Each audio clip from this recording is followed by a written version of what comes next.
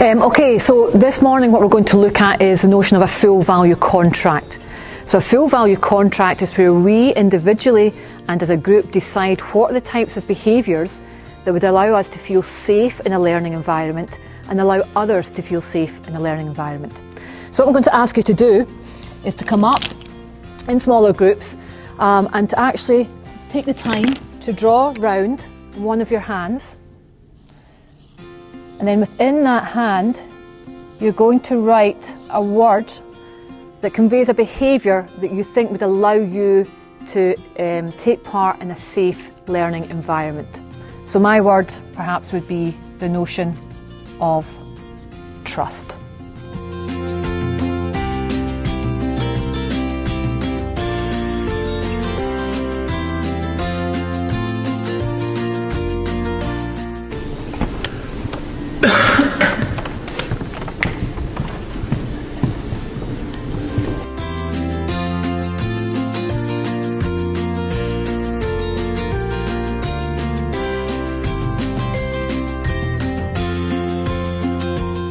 Okay, well done.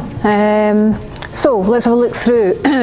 We've respect, safety, listen, responsible, trust.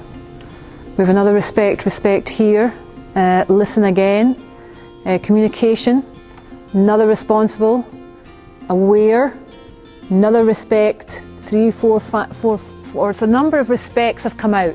Look, so I think respect is a kind of overall umbrella term that we have for this notion of feeling safe. Okay, so we're keeping those notions in mind. Okay, we've heard some of the words. There may be some missing, we can come back to that. But you want to keep those words in your mind. And as we work our way through the two tasks, what I'm going to ask those who aren't doing the task to do is to actually watch one of your peers and to note down what are they doing effectively in relation to what you've considered as being safe behaviours and what perhaps should they work on.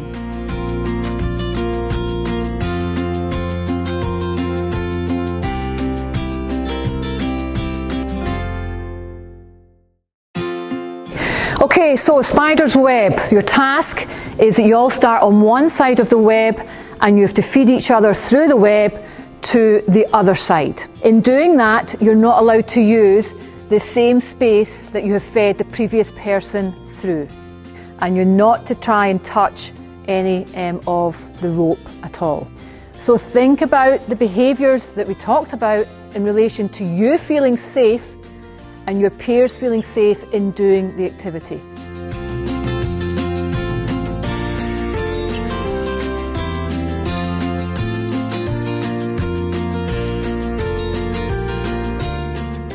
Go sideways. Drop the shoulder, yeah. There we go. Yeah, here, show us. Straighten out. Just straighten. Nice. Well done. All right. Drop his ankles now. Very good. Well done. Excellent. Watch now. Drop. Drop. Keep that down. Yes. Well done.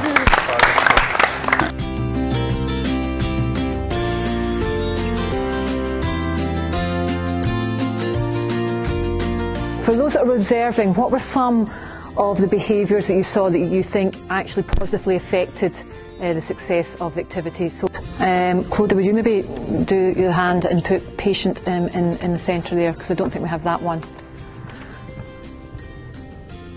Okay, so patience with yourself and with each others will hopefully encourage a safe learning environment.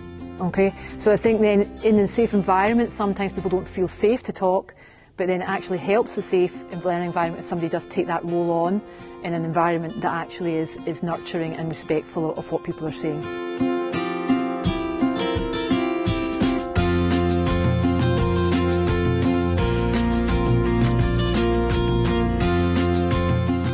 Okay, so what we can do with this then is, this becomes our full value contract that we can have every week in class, and we can refer to it throughout the activities that we do if our main outcome and learning goal is to encourage a safe learning environment for all kids within the classroom. Okay? Thank you.